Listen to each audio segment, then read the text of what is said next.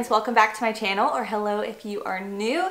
Today I thought it'd be fun to cozy up with a festive drink and talk about all of the Christmas decorating ideas that I have going on in my head right now as I start to plan out each room and decorating for Christmas. So I'm so excited because this year we have lived in our house for almost exactly a year and we're much more settled. We're not moving like we were last year. And last year, right before we moved into our house, we got a phone call about our daughter who we adopted. Had literally 13 days to prepare, and shortly after we brought her into our family, we moved into this house. So it was a bit of a blur. I decorated, I think, the second week of December, which is really not like me. Usually I'm like reared up, ready to go. So this is kind of my first year in our new home, getting to really think things out and take my time with decorating, and I am so excited, let me tell you. So I have my phone here.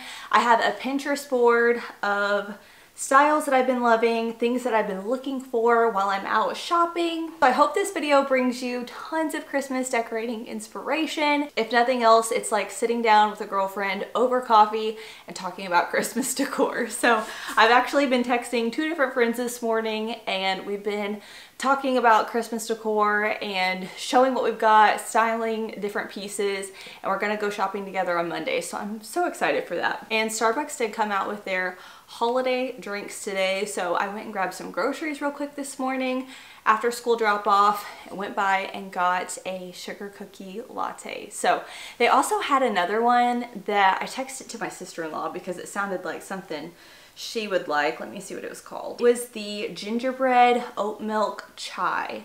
That sounds so good. So that one was an iced drink. You probably could get it hot as well, but I want to try that one out next. But this has been really good. I have had to reheat it a few times because I've been filming different videos all day. So if you haven't watched the shop with me videos, I have one up already and I've got lots more coming. Super exciting. I love taking you guys in the store with me and going shopping together, and I always show only my favorite finds when I'm there. And then I always show a little haul of what I've picked up. If you see some of the stuff behind me, some of these have been in my recent videos. So anyways, I'm gonna pull up my Christmas 2023 Pinterest board, but this is something I can always go back to when I'm out shopping and I'm looking for things or I'm going through my decor. So with having more time this year, I really wanna make more DIY projects and have that handmade feel in our home. So I'm so excited to be partnering with Cricut on today's video. You guys know I love my Cricut machine. I had a Cricut machine way back in college, and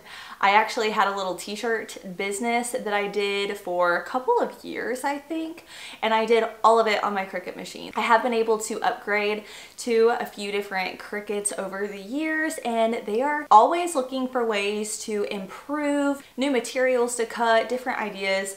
The sky is truly the limit. So if you are wanting to do some DIY projects this holiday season, maybe gift yourself a Cricut machine. It would be an awesome gift to give someone as well who likes to do crafty things. You can make everything from cards to ornaments. You can decorate a cup. You can make t-shirts. You can make personalized gift tags. I also used it to make stocking tags one year with our names on it. So that was really fun. So I have the Cricut Joy, which I love, and I also have the Cricut Maker 3. And I love that Cricut has their own design space where you can design your projects. It's very user-friendly. You can pick out different fonts. They also have already made projects ready to go if you want to choose something that they have in their system. And then it'll walk you step by step how many layers you need to have, and then you'll be able to cut out your project and then transfer it onto whatever you're making. For today's project, I wanted to make this cup a little more Christmassy. I might give this away as a gift,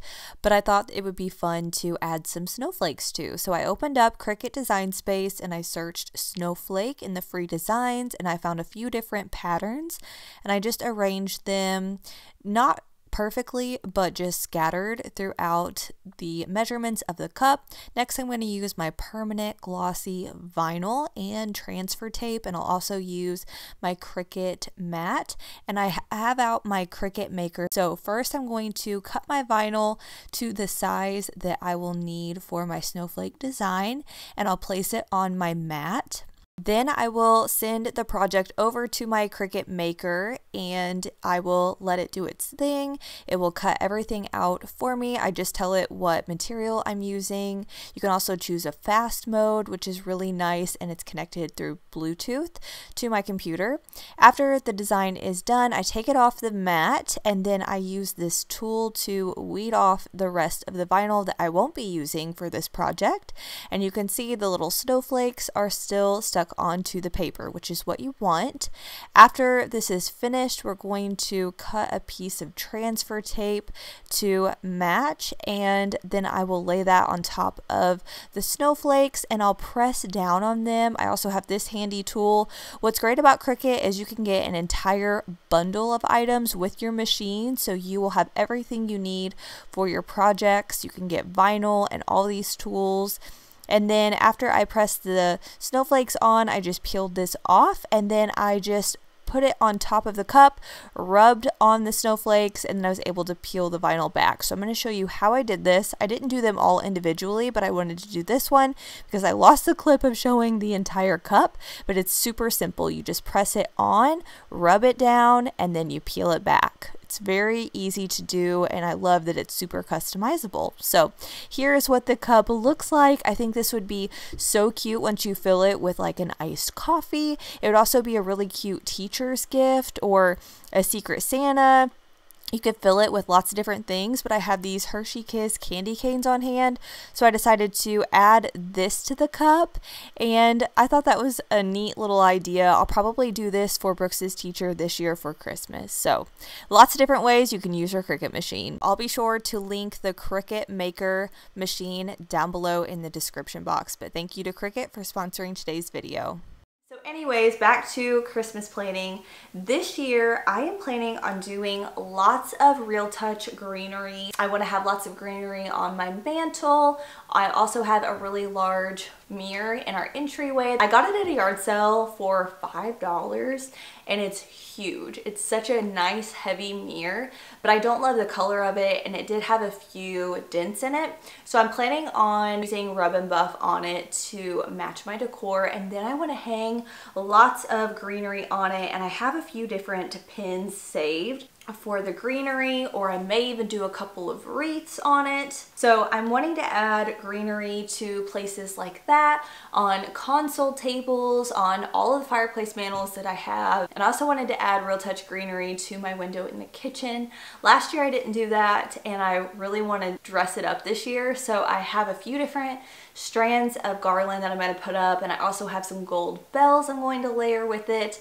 And then my mom and I talked about making some dried oranges to make garland with, so I think I'm going to add that to the window as well. I'm also adding in lots of gold touches. I have this little gold reindeer that I had on my console table, and I just want to add little touches of gold here and there. I think that's really cute. I love the gold bells. Those are beautiful. I had a few last year and I've picked up a few more this year.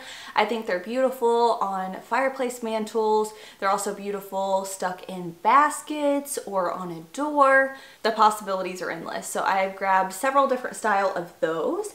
I also want to DIY some ornaments that look like mercury glass because I cannot use real glass this year with having a 1-year-old. So I want to use plastic ornaments and make them look like glass. So I'll be sure to share that DIY if I do.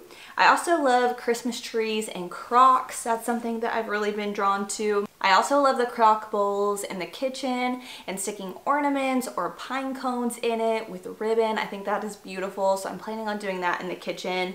And I want to add velvet ribbon or kind of that chiffon frayed ribbon everywhere in the house, here and there. I want to add it to anywhere I put greenery. I think just tying a little bow is so cute and simple, and it looks styled, but it's just very simple, and it kind of creates a cohesive look throughout your home. Another thing I'm planning on doing is using all of the vintage frames that I have already and going on Etsy and looking up vintage Christmas prints and getting them printed out at Walgreens. I also think incorporating baskets into your decor is really cute, so I have a stash of baskets, all different kinds and styles and sizes, and I'm going to place those around the house with greenery and again maybe some bells or even some ribbon. I think baskets are a great way to decorate too, and it's neutral but adds a little bit of texture. Love this gingerbread cookie jar from Pottery Barn, but I don't want to spend the money on it, so I'm looking at Home Goods and keeping an eye out for something similar.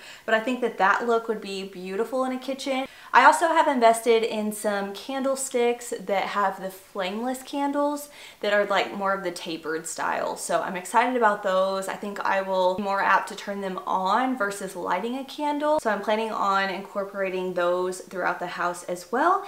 And that's really the main theme. Lots of golds, lots of greens, pops of red and green and browns with my ribbons and ornaments, and just keeping it very classy. I did incorporate more dark brown, as you can see in this blanket behind me, and I'm also using a lot of pine cones, so I'm bringing in that dark brown as well as the greenery, and I think that'll be a nice contrast. I guess the overall theme is just a cozy Christmas collected feel. I don't want anything to be too matchy-matchy, but I've got lots of open shelves in our living room and our kitchen that I cannot wait to style. We also have our hutch in the dining room that I'm excited to put some wreaths on, and also put our little Christmas village up on. So very excited for that, and I'm putting Christmas trees up in our bedroom. Brooks already has his room decorated.